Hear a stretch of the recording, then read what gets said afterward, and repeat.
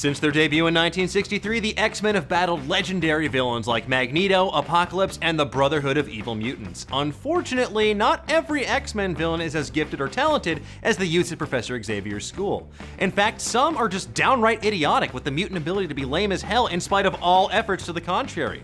But on today's episode of the Dan Cave, we're gonna celebrate those god-awful goobers in the X-Men Rogues Gallery with a rundown of the best-worst X-Men villains of all time. Onslaught. If you ever wondered what it'd look like if Professor X and Magneto had a baby, then it sounds like we've been reading the same fanfiction. Unfortunately, the result in real life was Onslaught, the bastard child of Magneto and Professor X's subconscious, and it was basically the living embodiment of bad 1990s comic book excess.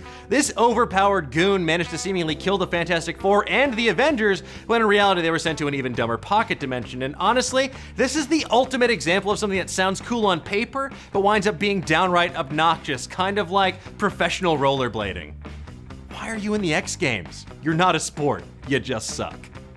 Peepers! Jack Kirby was, by all accounts, the king of comics, and without him, we wouldn't have some of the most amazing Marvel characters we know and love today. But even kings make mistakes, as evidenced by Peepers, this goofy-ass mutant who looks like the offspring of Dobby the House Elf and Batboy from Weekly World News, remember him? His powers, well, as his name might suggest, he's, real good at seeing. Like, super good at it. That's it. It's just a damn shame that Predator X didn't eat this poor bastard alive even sooner. Black Tom Cassidy.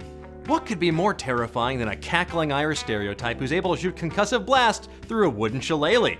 To be honest, pretty much anything, like spiders. Spiders are way more terrifying than this dumbass. But Black Tom Cassidy was not a spider, unfortunately. He was Banshee's crappy cousin with the power to control plant life, except unlike Poison Ivy, this dude sucks more than the kombucha your friend made in his garage. Hopefully he can find a new lease on life in Deadpool 2, where he's rumored to be the villain, but then again, he was defeated in the Deadpool comics by a fart-powered gasoline ass cannon, so I'm not very hopeful. Hashtag drive-by. Sugar Man. With a powerful tongue, the ability to alter his own mass at will, and a superhuman intellect, Sugar Man unfortunately straight up sucks.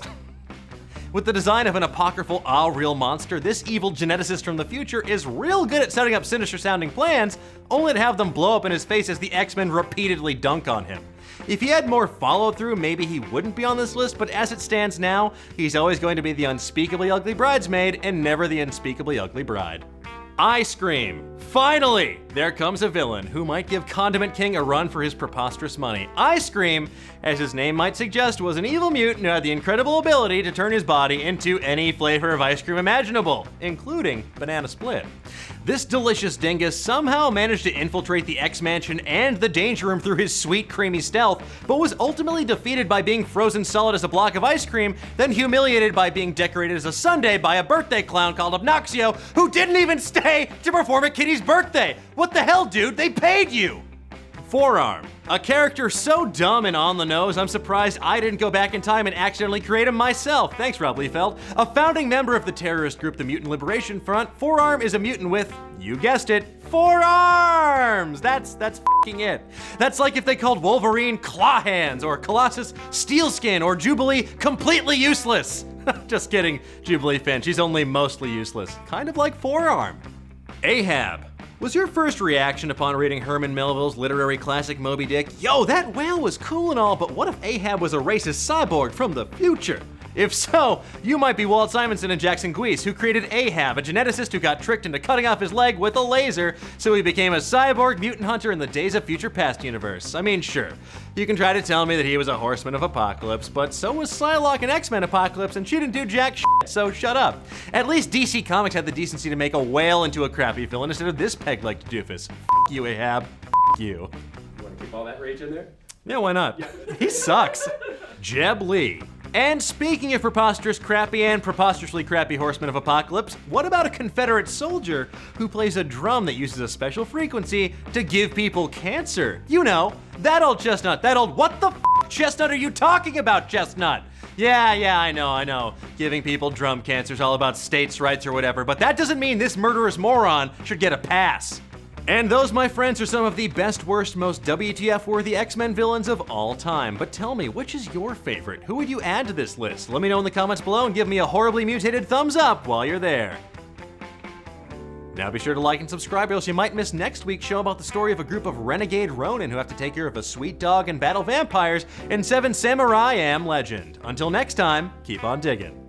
Let's open up the old mailbag, shall we? At D20 Athletics asks, in a legal vacuum, is it more moral to fight one horse-sized duck or 100 duck-sized horses? Well, that's a great question. This is a debate that's raged since time immemorial. The answer is actually neither. It would be immoral to do battle with a horse-sized duck, since this wretched megafauna is clearly the last of its kind, and you might render it extinct if you fight it. Likewise, have you ever seen a miniature horse? They're adorable, little Sebastian. Duck-sized horses would be even cuter, and I can't condone that kind of cute murder. So honestly, the only answer is to let them destroy you and hope that you have the fortune to be reborn as one of these two wonderful, majestic creatures. But tell me, which do you think is more moral? Let me know in the comments below, and I'll see you guys next time.